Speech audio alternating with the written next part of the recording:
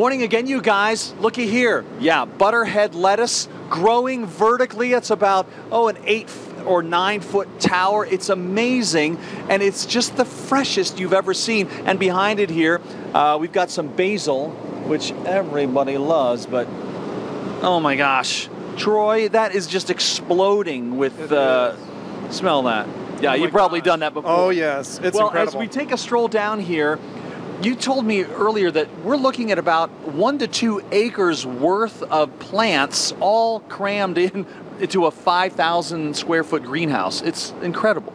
That's absolutely correct. This is a 5,000 square foot greenhouse, and it would be equivalent to 1 to 2 acres in the ground, but we use 90% less water. Now that's really impressive too. There are a lot of farmers that's going to perk their ears up there for sure. And your beautiful produce, it's heading to restaurants, retail outlets, and so forth. But let's say you want to do it yourself. That's what I find fascinating. So here's one of your towers, and you get your seedlings started, pop them in. I assume you can provide everything, right? That is correct. This comes as a complete kit. These seedlings are only a week old, and in 3 to 4 weeks they'll be full grown, and you'll be harvesting, live food from it. And must they all be the same plant, or can you mix the varieties in there? Oh, Corey, you can mix all the different varieties. You got 20 to 28 planting spots. This one has 28, so you could have 28 different things here. And I just cannot stop looking back here, but your tower will look like this in about a month or so. You'll just be out snipping your own salad.